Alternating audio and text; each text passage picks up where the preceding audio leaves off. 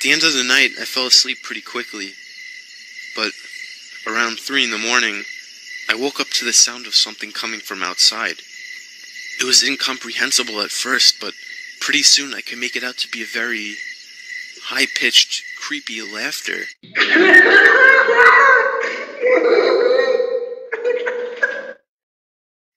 We lived on a really quiet road, and hardly ever was there somebody walking past our house.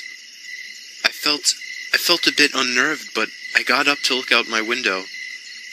I lifted the blinds up and peeked out the window to reveal it. It was Aiden.